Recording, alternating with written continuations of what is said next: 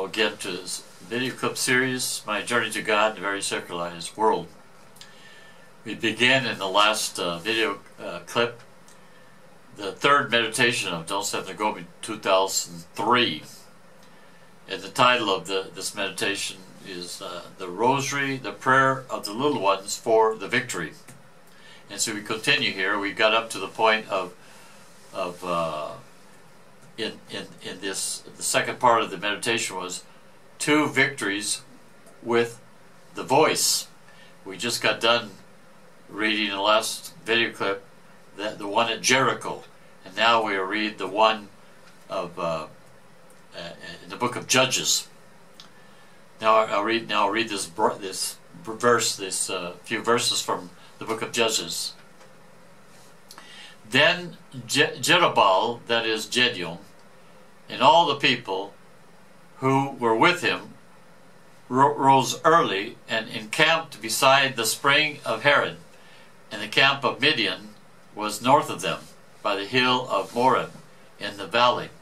The Lord said to Gideon, "The people with you are too many for me to give the Midianites into their hand, lest Israel vaunt themselves against me, saying, My own hand has delivered me. Now therefore proclaim in the ears of the people, saying, Whoever is fearful and trembling, let him return home." And Gideon tested them. 22,000 returned. Judges chapter 7. In the movement, in recent years, those who have been afraid withdrew.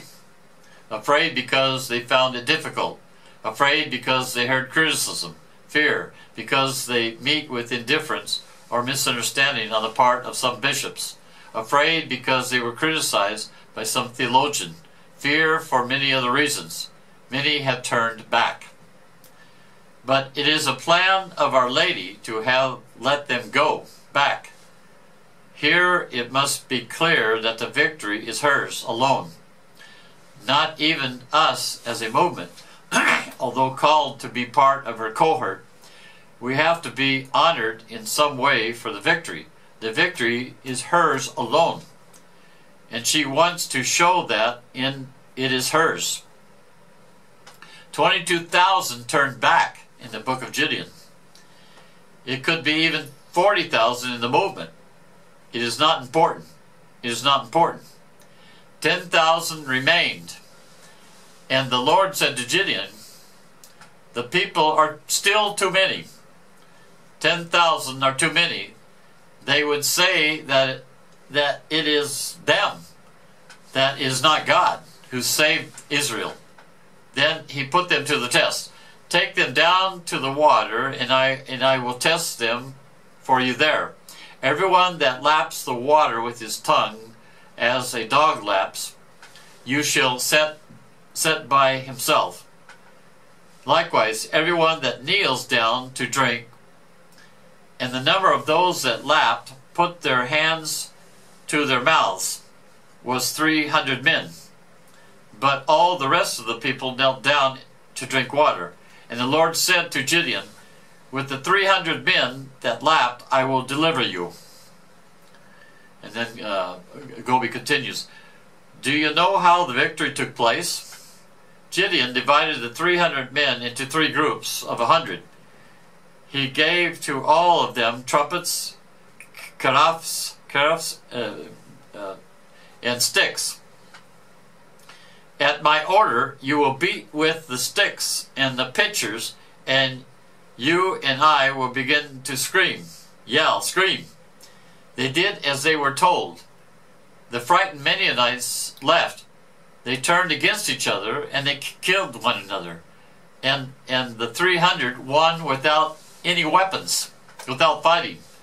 The Midianites were filled with fear of their voice. Now we come to the third point of the meditation of Don Santo Gobi, which is the victory with the voice of infants. Look at how these episodes from the Old Testament clearly illuminate what Our Lady is doing now. The Gospel says, "I thank thee, Father, Lord of heaven and earth, that thou hast hidden these things from the wise and understanding, and revealed them to babes. And in the psalm, by the mouth of babes and infants, thou hast founded a bulwark because of thy foes, to steal the enemy and the avenger. Once in a meditation, I said that Our Lady puts us through the test, like Gideon, not the test of water, but the test of milk. Those children who want to take the baby's bottle and drink the milk alone, Our Lady says, go to the side. They are already a bit too big. They have grown a bit too much. Those who take the milk from my bosom, these I kept, because they have that smallness that appeals to my heart, and with which I will be able to act. Then we begin to think, how are infants able to speak? They do not know how to speak. But she says, with the voice of infants. What is their voice? It is a voice of crying that expresses, the mothers know how to understand, the need for food or the need for sleep. When children are infants, they express themselves in this way. Their voice is the one that asks for food or for sleep. With the voice of children and infants, this means with a voice of people who cannot speak, that basically know only how to cry, invoking God, their dad, and invoking their mom, the mom. And the mom is waiting just for this crying voice that is of invocation and of supplication to the Heavenly Father and to her.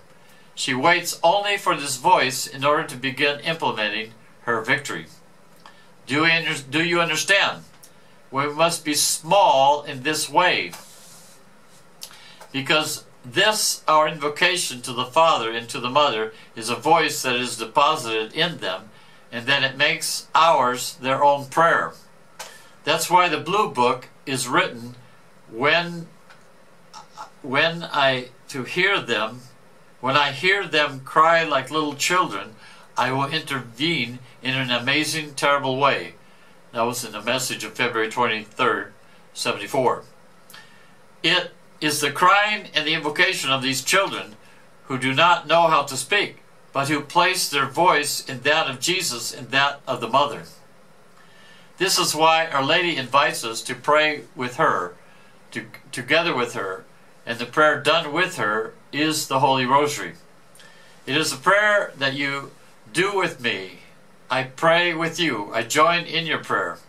It is a prayer done together, in which the voice of the children is united with the mother's voice, and it is this power of the maternal voice of Mary, united with that of her children, that obtains the victory. So powerful to win and crush the power of the giants, which today have become really strong, especially the ones inserted in the diabolical but very strong ranks, which is the Freemasonry. Now we come to the fourth point of the meditation, the victorious weapon of the Rosary. Now you understand why, seeing that we are entering into the heart of the trial, with so many signs our Lord helps us to understand. At the beginning of a millennium in which explodes in many parts of the world terrorism, which leads to new bloody situations and violence, in which the difficulties which the world horizon presents leads us to think that if there is no intervention from on high, we will not be able to change what awaits us and to hope for a brighter future. In the days when the same Christianity threatens to succumb, the Pope establishes a year of the Rosary and invites the whole Church to pray with Mary, so that we can be freed from the terrible dangers that loom over us in these times. And then Our Lady, he quotes a message from Our Lady. He says, Our Lady says, gather the religious and the faithful around you in cenacles of unceasing and fervent prayer offered with me. At this time, above all, I am asking you to pray with fervor and joy by means of the Holy Rosary. It is the weapon which is to be used by you today in fighting and winning this bloody battle. That was a message of May 1st, 1983. May God bless you and Mary guide you.